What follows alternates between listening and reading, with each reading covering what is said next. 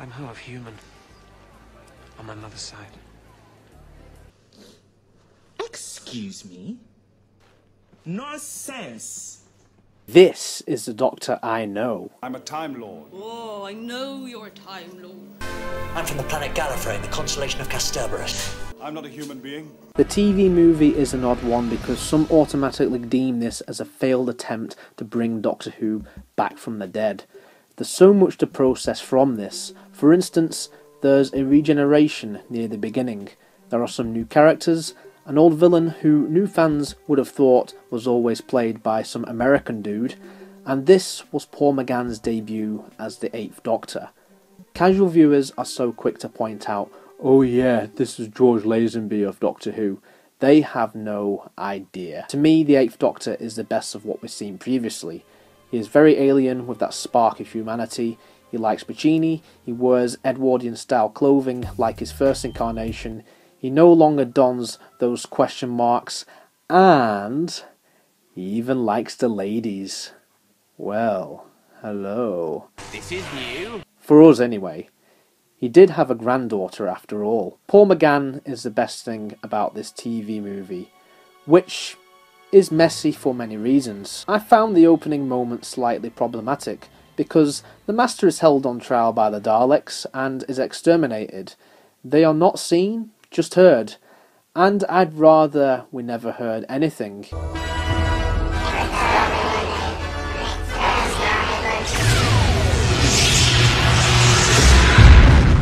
Are the Daleks on helium now? After this, somehow the Master's remains end up in the Doctor's possession.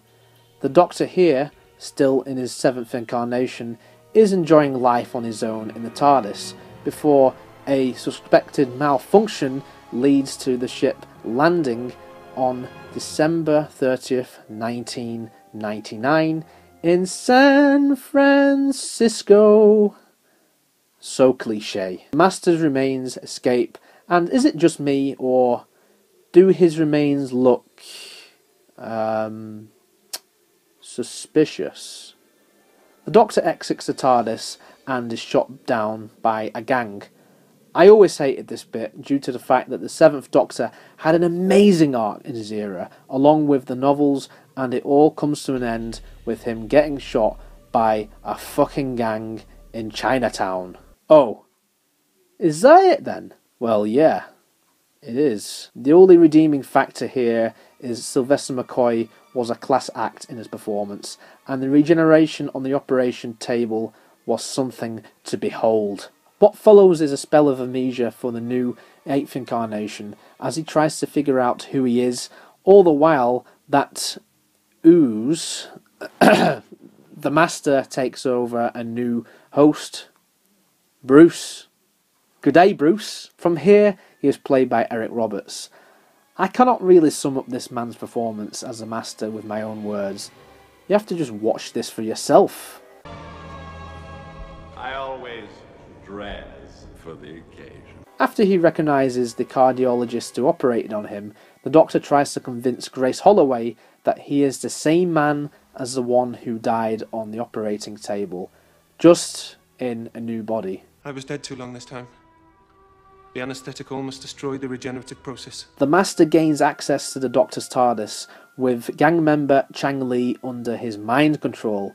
He convinces him that the Doctor is the bad one who is stealing bodies. Inside the TARDIS, he opens the Eye of Harmony. Whoa. Back it up here. Why is the Eye here? The last time we saw this was on Gallifrey, but at this point, does it all really matter? We have strange Dalek voices, the Doctor's origins are up in the air, and the Master likes ripping his own fingernails off. Lovely. When the Eye opens, the Doctor gets some weird visions that the world's going to end, and realises that he must stop the Master. Well, duh. We get this subplot with an atomic clock, and this great chase sequence.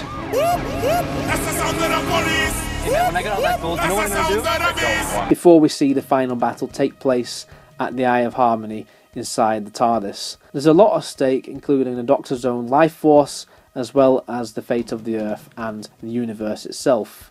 Again, it's cliche. After trapping the Master inside the eye, the Doctor repairs some of the damage that has been done. He saves Grace and Lee, and yeah, that's it. The Doctor drops his new friends off back in San Francisco before departing on his own after Grace declined his offer to travel. There's a lot to take in. This will be alienating to someone who was new to Doctor Who.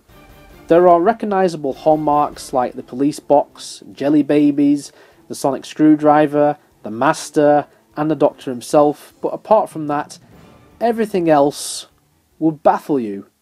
Going off the storyline, this was not the way Doctor Who should have been brought back after a long hiatus. There are parts which many would find convoluted. However, this TV movie is one which I've always found to be entertaining. After all, it is important for giving us the 8th Doctor. The theme music by John Debney is a nice rendition. The special effects are great for 1996. That TARDIS interior is a thing of beauty. The characters are charming. I even appreciate Eric Roberts as the Master. His incarnation will do anything to survive, even if it meant putting the universe at risk. I'm also glad that this is a continuation of the show, rather than a reboot, hence why I love McCoy being present for the start. The best reason to watch this story, though, is because of Paul McGann. This man just gets it. He is the Doctor. It was such a shame that we did not get any more TV adventures with this particular incarnation, because I love him, especially when he realises who he really is. Luckily, he is featured in plenty of expanded media and has appeared in the show again many years later, albeit briefly. As stated earlier, this is the first Doctor to snog his companion. Well, at least there's no sex in the TARDIS.